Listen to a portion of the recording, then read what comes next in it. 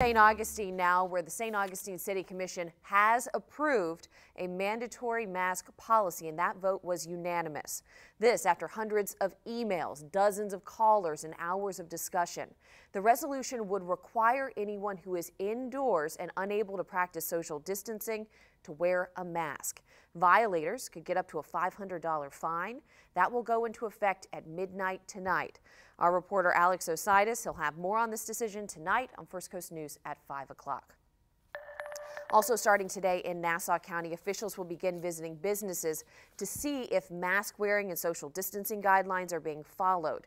Now, mask wearing is being strongly encouraged for both employees and customers, and those visits will run through next Wednesday. And depending on the results, the county says it may consider issuing an executive order to mandate mask wearing and possibly issue citations for business owners.